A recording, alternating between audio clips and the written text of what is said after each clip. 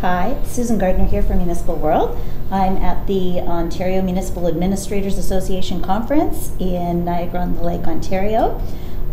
Joining me here is today's keynote speaker, Dr. Ken Coates. Ken is the Canada Research Chair in Regional Innovation at the Graduate School of Public Policy, University of Saskatchewan.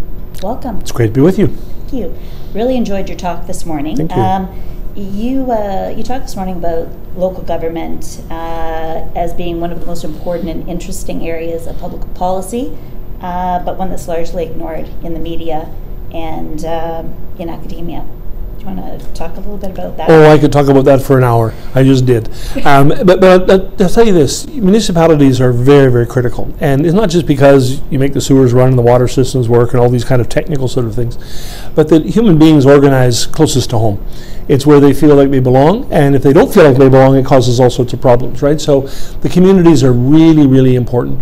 But for a whole bunch of reasons, academically and politically, our gaze has risen higher and higher. We're interested in global affairs, we're interested in planetary health and well-being, we're interested in national politics of the highest order.